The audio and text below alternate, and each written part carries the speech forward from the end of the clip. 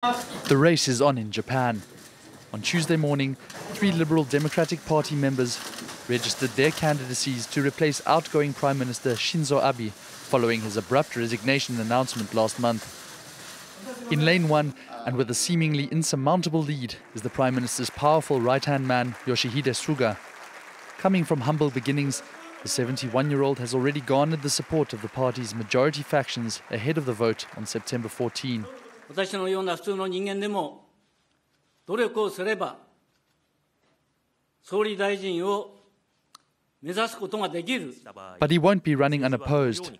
In lane 2, former Defense Minister Shigeru Ishiba has championed re-strengthening the role of the country's armed forces. そして成し遂げたいのはグレートリセット。もう一度この国の設計図を書き換えていくことであります。 However, members of the LDP still view him with suspicion after he left the party for a time, serving as an independent. That leaves the race's final candidate, ex-Foreign Minister Fumio Kishida.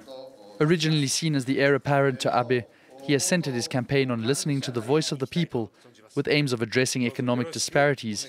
チームの一人一人を輝かせる、こういったリーダーを目指したいと思います。 But he has recently lost momentum after overseeing fumbled coronavirus policies. 2 public debates are now set to follow, but Monday's vote will only poll LDP lawmakers and 3 party representatives from each of Japan's 47 regions.